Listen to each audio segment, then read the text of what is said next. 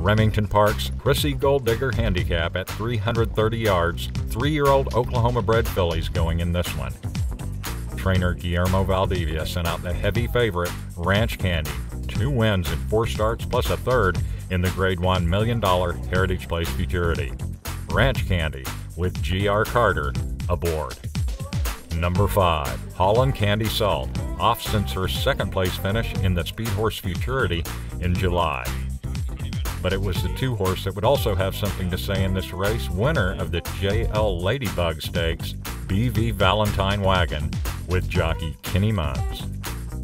They're off in the Prissy Gold Digger handicap. Into the air away poorly was Ranch Candy to the outside, CC Dynasty, and Haulin Candy Salt away sharply. Haulin Candy Salt a nose on the lead. Now coming along toward the inside, BV Valentine Wagon. It's BV Valentine Wagon surging to the front. BV Valentine Wagon will get there by a half length.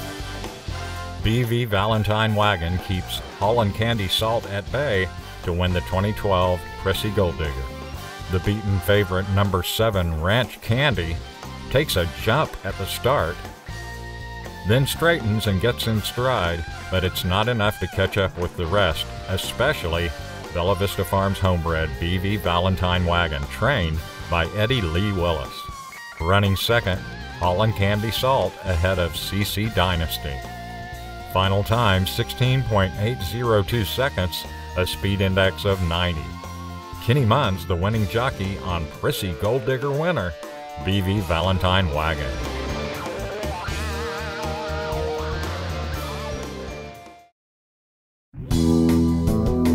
Content on Raceview Network is brought to you in part by the Oklahoma Quarter Horse Racing Association, official representative for quarter horse paint and Appaloosa racing in Oklahoma.